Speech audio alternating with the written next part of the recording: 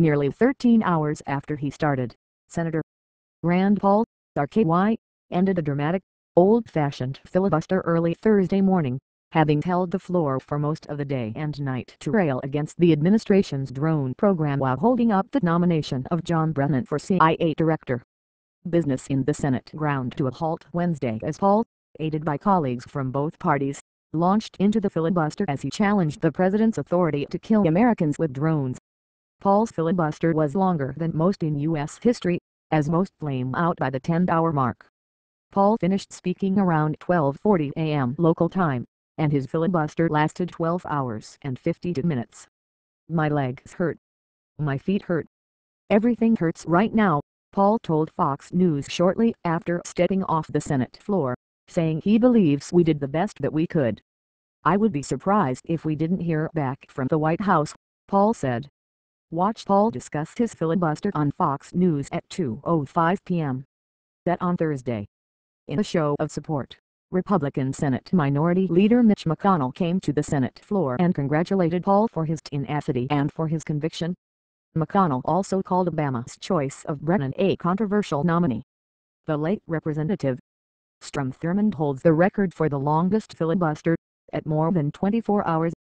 Paul is one of several lawmakers, on both sides of the aisle, who has raised concerns about the legal justification for launching drone strikes against Americans overseas.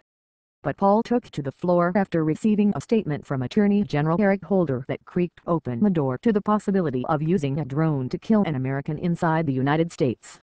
"To allow one man to accuse you in secret, you never get notified you've been accused," Paul said on the floor. "Your notification is the buzz of propellers on the drone as it flies overhead in the seconds before you're killed. Is that what we really want from our government?" Paul said he'd be raising the same complaints under a Republican president.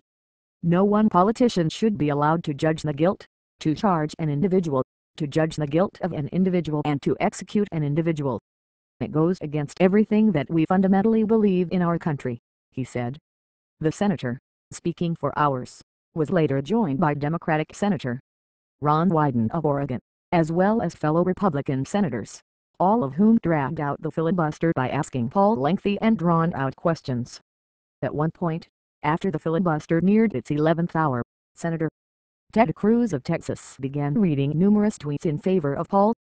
That tactic allowed Paul to take brief breaks, which included a snack break when the senator ate a Milky Way candy bar, before resuming his speech. Senate Majority Leader Harry Reid briefly interrupted to ask Paul if he planned to allow a vote to end debate.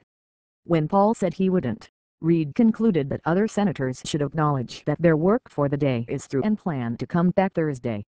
Paul, who started speaking shortly before noon, said he will filibuster Brennan's nomination until I can no longer speak, though he later suggested he would back down if he received a written assurance from Attorney General Eric Holder that the administration would not carry out drone strikes on non-combatant Americans. This kind of filibuster is rare.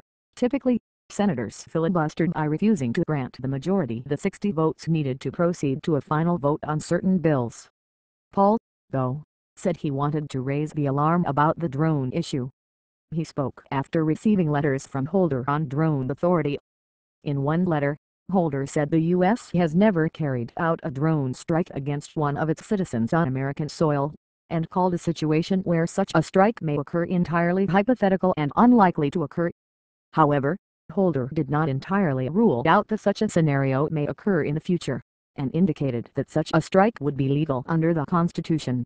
"It is possible, I suppose, to imagine an extraordinary circumstance in which it would be necessary and appropriate under the Constitution and applicable laws of the United States for the President to authorize the military to use lethal force within the territory of the United States," Holder said. Holder said catastrophic attacks such as the September 11 attacks or the attack on Pearl Harbor are examples of circumstances where the president could conceivably feel such an action is necessary. Testifying on Capitol Hill on Wednesday, Holder agreed that it would be unconstitutional to use a drone on American soil against a U.S. citizen and suspected terrorist who did not pose an imminent threat. Brennan has been a staunch supporter of the administration's drone program. But, after members of the Senate Intelligence Committee extracted key documents on the program from the administration, the panel on Tuesday voted 12-3 to approve the nomination. Read more. http://www.foxnews.com/politics/2013/03/07 St. Paul holds floor for hours in filibuster CIA nominee over drone concerns /#9ZZ2 and for PXH7 page.